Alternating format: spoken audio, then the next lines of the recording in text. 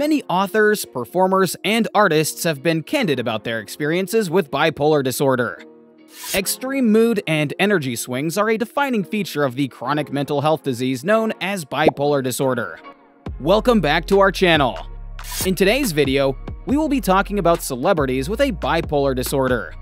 If you haven't subscribed to our channel yet, you can do so by clicking here. Many famous people have publicly admitted to having bipolar disorder.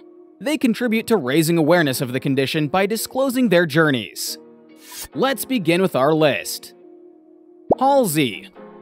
Famous American singer Halsey wrote the songs for her next album, Manic, while she was experiencing a manic episode.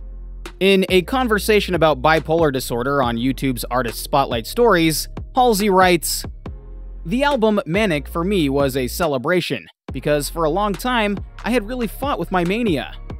She recalls feeling careless and unreliable, and that she had a million ideas and couldn't get any of them done during that time. She claims that she wished to reconcile herself with this manic side of herself. She began listing her positive traits. "I create my most delicate art when I'm manic. I'm at my most sympathetic then. It's the self that has given me everything I possess." The making of this record included nearly drafting her a love letter. She claims that giving them a location to start the conversation was the goal of everything. Russell Brand. English comedian, actor, radio host, and YouTuber Russell Brand is renowned for his outrageous actions and shocking humor. Brand has frequently spoken publicly about his history of substance abuse, self-harm, and mental illness. He had a binge eating issue as a child, but only received treatment for depression despite exhibiting mania symptoms. Brand has conquered a severe substance use disorder despite being expelled from multiple schools and arrested frequently.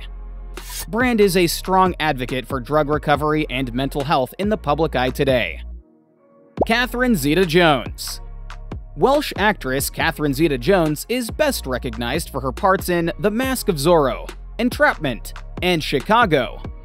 She disclosed her diagnosis of bipolar disorder in 2011 and has since been a vocal proponent of eradicating the stigma associated with mental illness.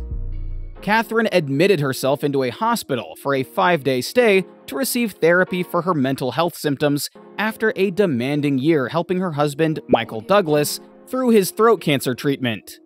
She told InStyle magazine, "I'm not the kind who likes to shout out my difficulties from the rooftops.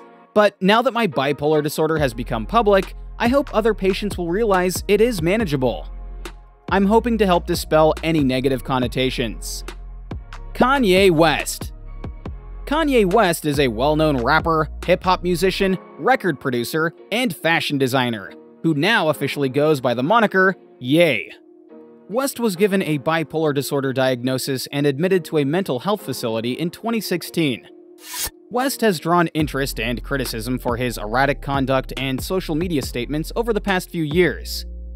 West revealed that his mania can cause racing thoughts, impatience, sleep loss, paranoia, or psychosis as a guest on David Letterman's Netflix series, My Next Guest Needs No Introduction.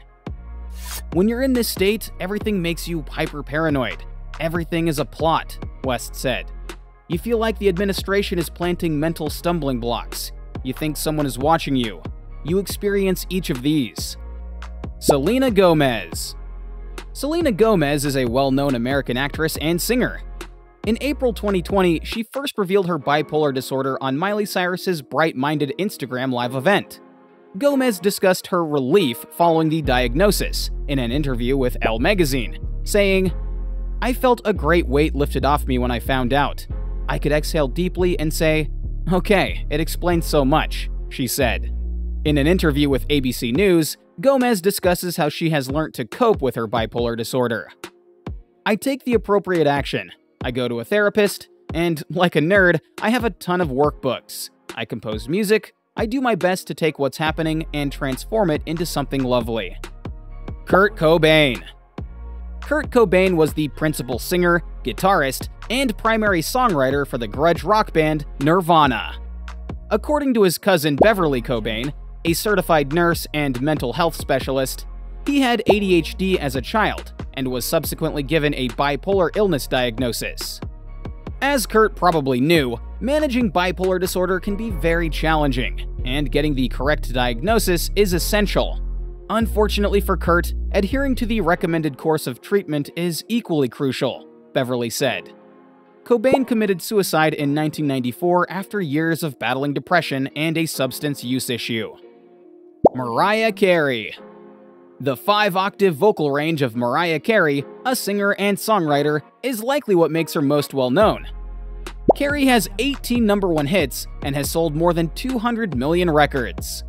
According to her spokesperson, Carey was hospitalized in 2001 for an emotional and physical collapse, and later received a bipolar disorder diagnosis. Carey, however, claims that, at the time, she didn't want to accept the diagnosis. After battling through some highly challenging years, according to Carey, she ultimately sought treatment. In 2018, Carey admitted to People, "For a very long time, I felt I had a horrible sleep condition. I wasn't lying awake counting sheep, albeit it wasn't your typical case of sleeplessness. Working non-stop was what I was doing. I was irritated and constantly worried that I would let people down. It turns out I was going through a manic phase." She eventually hit a wall, according to Carey. "I believe having very little energy was a feature of my depression spells. I would experience intense loneliness, melancholy, and guilt over not doing more for my career." Vincent van Gogh. Dutch post-impressionist painter Vincent van Gogh later became one of the most significant figures in Western art history.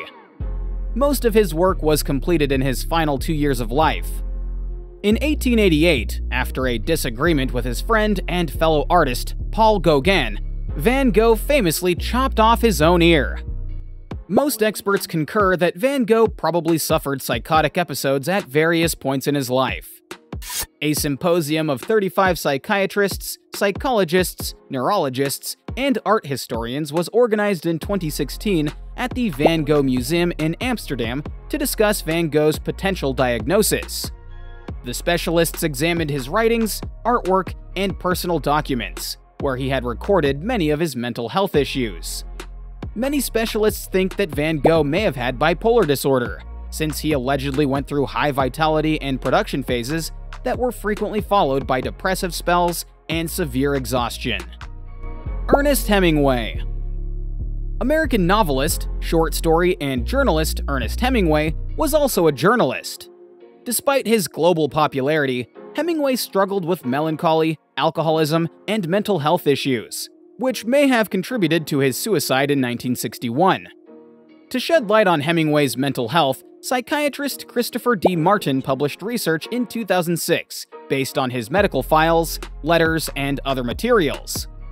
Hemingway exhibited bipolar disorder symptoms and potentially borderline and narcissistic personality traits, probably made worse by his heavy drinking.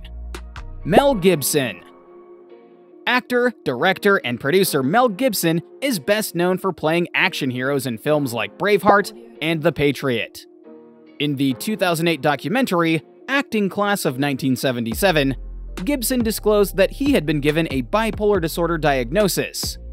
Gibson admitted, "I experienced some pretty highs and some intense lows."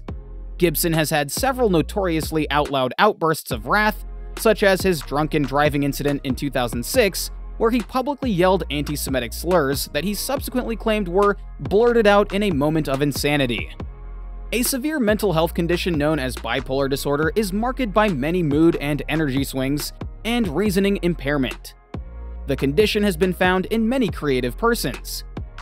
With the proper care, these people may control their symptoms, carry on working, and produce creative works of music, movies, and art.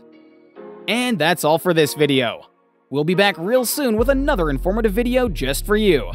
Don't forget to like and share this video if you enjoyed it. Until next time.